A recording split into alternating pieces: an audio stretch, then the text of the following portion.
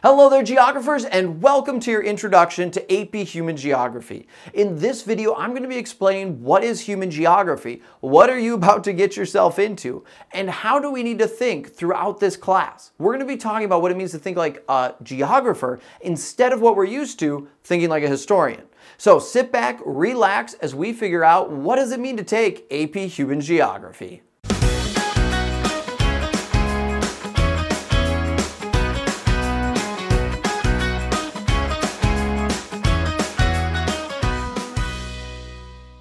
So again, if you are new to the channel, my name is Mr. Sin, and welcome. This video is the start of the AP Human Geography kind of video series. I'm going to be going into a bunch of different things throughout our school year, and it's going to be important that you kind of follow along. All of my videos are going to have guided notes. The guided notes you'll find in the description below. They will be with every single video, and I really encourage you to use them. They will help you understand the main concepts, and when you need to study and prepare for your tests, they'll be there, so you don't have to re-watch all of my videos. The guided notes, again, will go along perfectly with all of the videos. I've created them for you, so I really hope you do take advantage of them. But let's figure out now what you're getting yourself into. What does it mean to take AP Human Geography, and what is just the study of geography? So Human Geography is a really cool course, and I guarantee you've never taken anything like it before.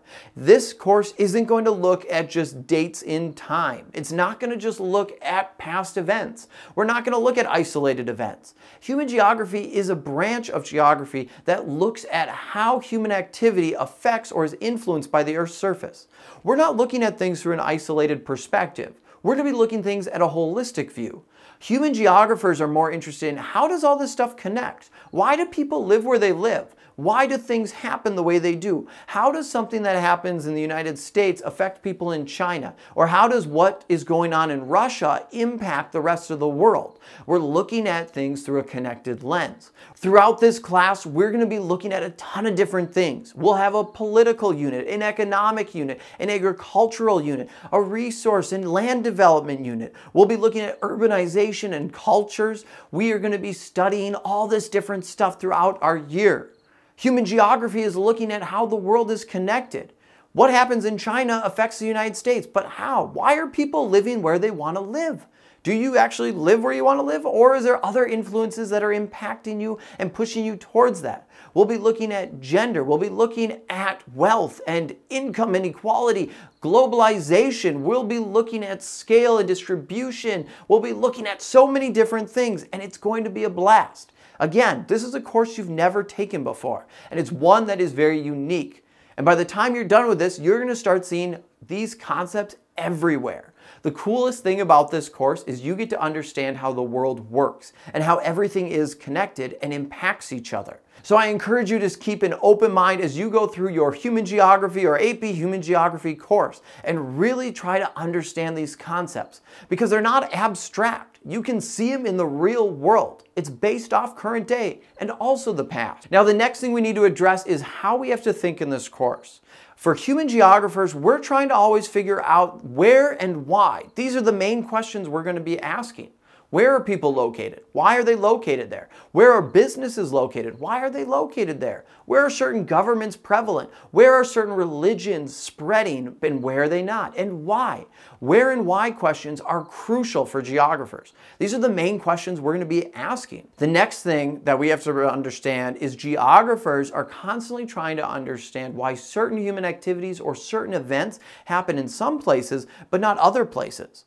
Why do we have capitalism in the United States, but in China they have communism? Why are certain cultures formed in this area, but over here it's a completely different culture?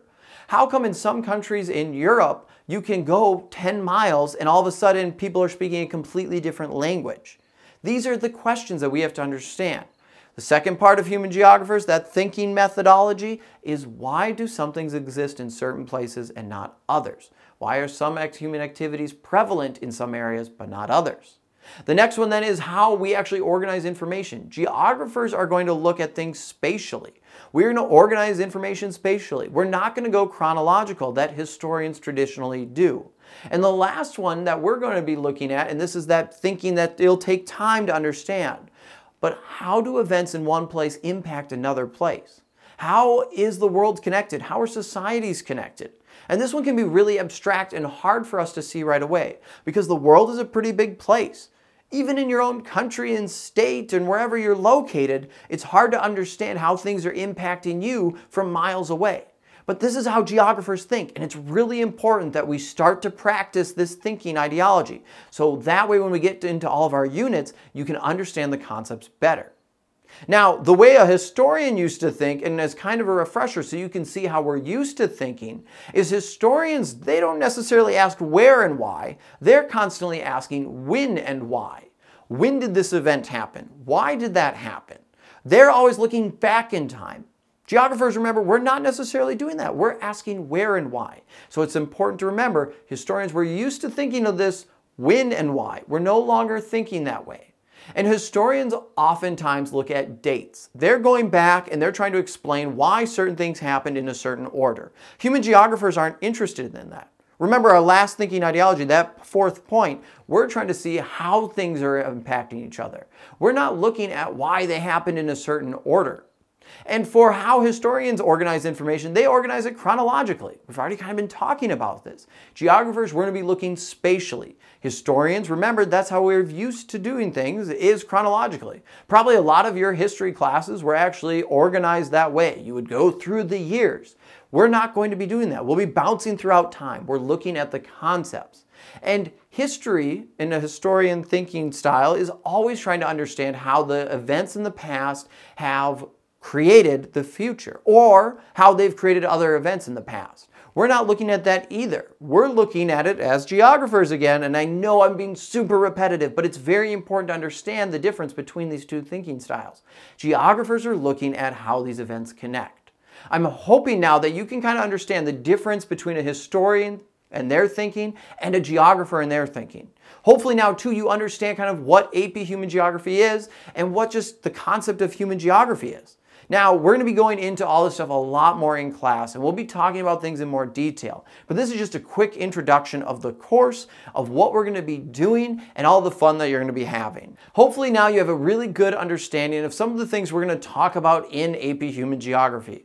And you also have a good understanding of what's the difference between thinking like a historian and thinking like a geographer. We're going to be using our geographer skills throughout this entire course. And if you're struggling with understanding this or being able to see this clearly, don't worry. Every single unit, we're going to be breaking this down and practicing these concepts. So when we get to the AP test, you'll be ready to rock it.